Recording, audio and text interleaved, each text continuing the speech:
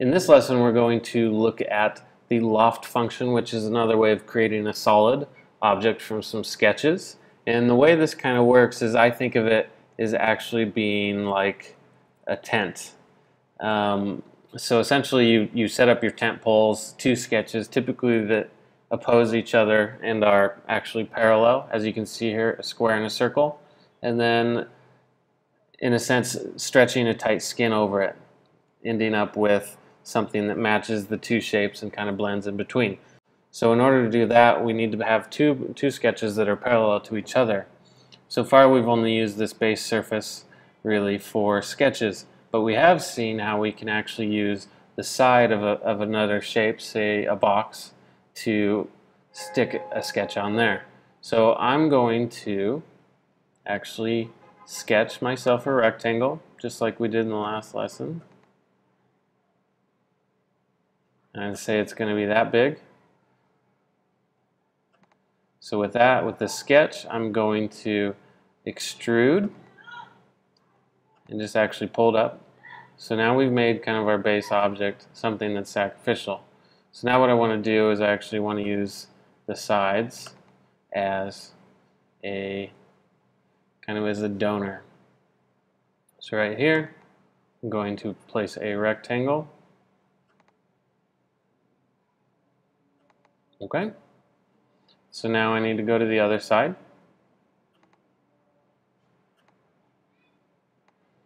I'm going to make my circle.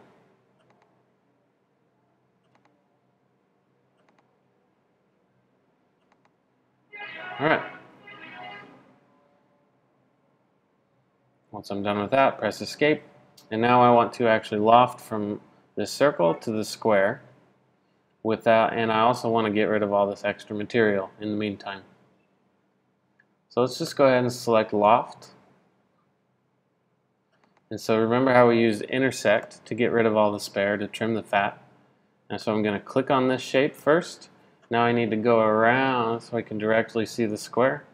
Click that, and it's done. So click in a blank space, and now I have essentially a blended shape. So you can imagine maybe this would be like a piece of ductwork in a house. It went from a round pipe to a square outlet. So let's go ahead and try another way of actually lofting something. So let's say we're going to make a flower vase. So a new document, don't save. So I want to use more than one shape in order to be able to stretch the skin over that. So, fairly easy way to do this is let's start a circle here and just click on it. Okay, so now let's say that I actually want to take these circles and add kind of a stack of them, 1, 2, 3, 4, 5.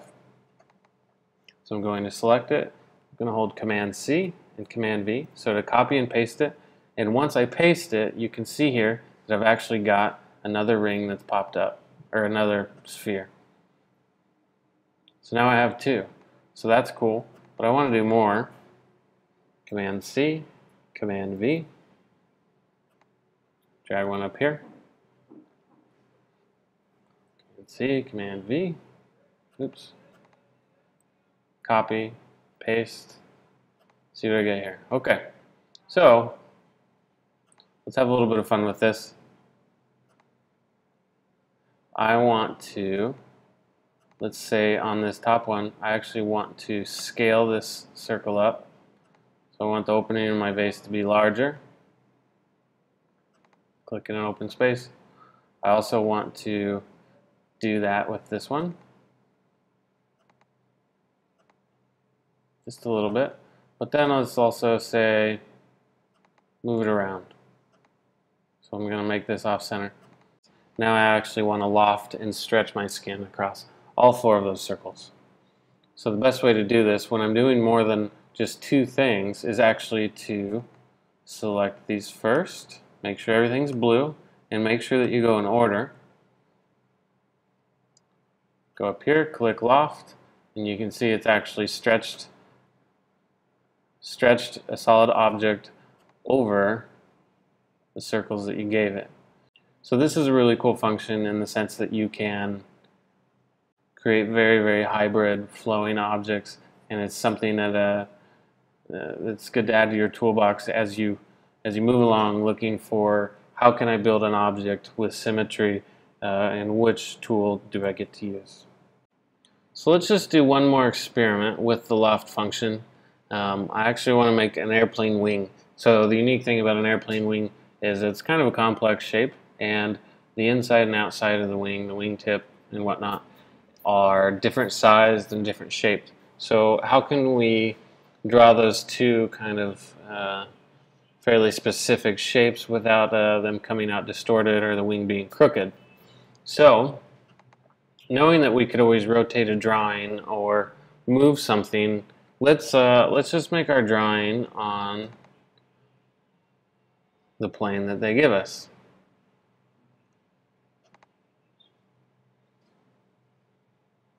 Now, essentially, how are we going to draw the shape of a wing? The best way to do it is with the Spline Tool. And with the Spline Tool, now we've got a drawing plane. And so let's just start dragging splines, see what happens. And you can see that they kind of all blend together. Now, as I'm placing these, I know that I can move things later. So here's what I started with for a wing. It's not looking very good. So I'm done with that. Let's start dragging these around. See what we can get. Actually, I really like that one. So, okay, so that's one side, but we need another wireframe, another sketch with which to stretch the skin across. So how could we do that? I think I'm going to actually try like with our last vase, Command C, Command V, and copy another one, and then now you'll see that I have an identical shape. So now it looks like I can actually, if I get into the right position here, get a hold of that, I can drag this wing shape around. So for comparison, let's actually try lining these up. So you'll see here that they're lined up. Now, if these things don't look right, what is probably happening is with this little button here, there's a difference between orthographic and perspective. So perspective means that things in the distance shrink. So you can see here that that wing back there. However, for these purposes, I think orthographic works best because then you can get a true sense of the scale of things. So let's go ahead and drag this around. So I'm trying to make the wingtip smaller.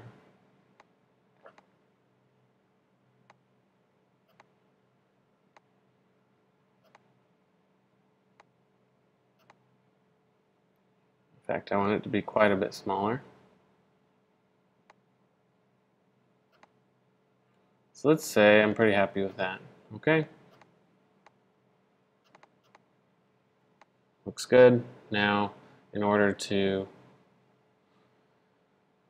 sweep this, or excuse me, loft this, we've only got two shapes, so we can click loft, click one shape, click the next one.